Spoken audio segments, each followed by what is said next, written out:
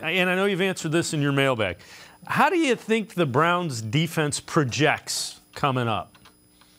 Yeah, I think there's reason to be optimistic, Dave, and it starts with Jim Schwartz, right? The coordinator change.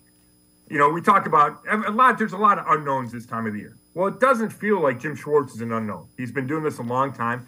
He feels, to me, like a significant upgrade over Joe Woods. And, that is a knock on Woods to some extent, but it's also just knowing how good Schwartz is in the career he's had. And he won a Super Bowl with the Eagles as a coordinator, went to the Super Bowl as a coordinator with the Titans, was a head coach for 5 years with the Lions. So I think that will help, period. And then you look at, okay, Myles Garrett is still going to be Myles Garrett. He's still in his prime. You get some young guys. Greg Newsome should be better.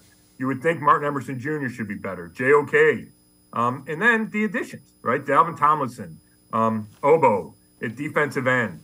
Juan Thornhill at safety, you would hope, is an upgrade over John Johnson III. So, I think there's some unknowns and some uncertainty, but I certainly think there's plenty of reasons to expect the Browns to be significantly better.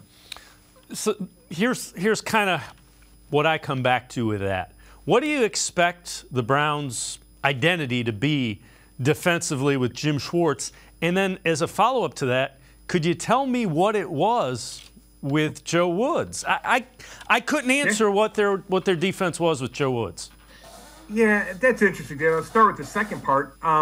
It almost felt like Joe Woods' calling card was, we're going to use a lot of DBs, right? They went to a lot of 3 safeties. They were in the dime a lot.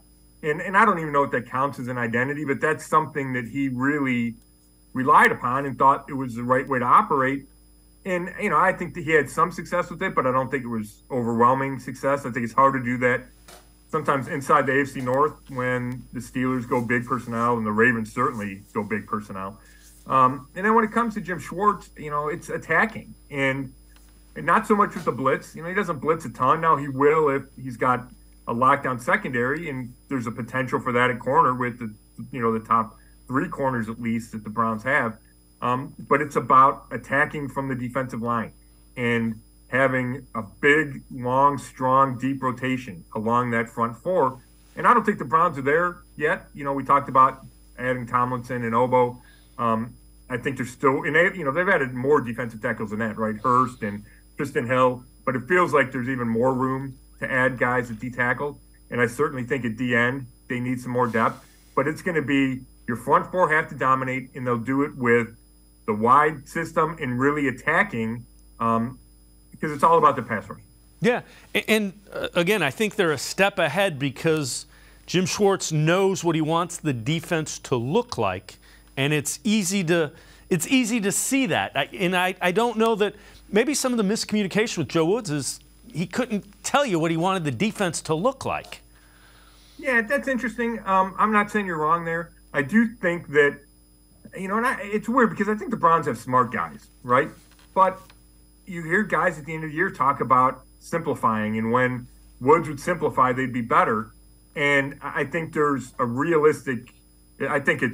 realistic to think that Schwartz will simplify things. And he'll say, this is what we do. Let's still go do it great.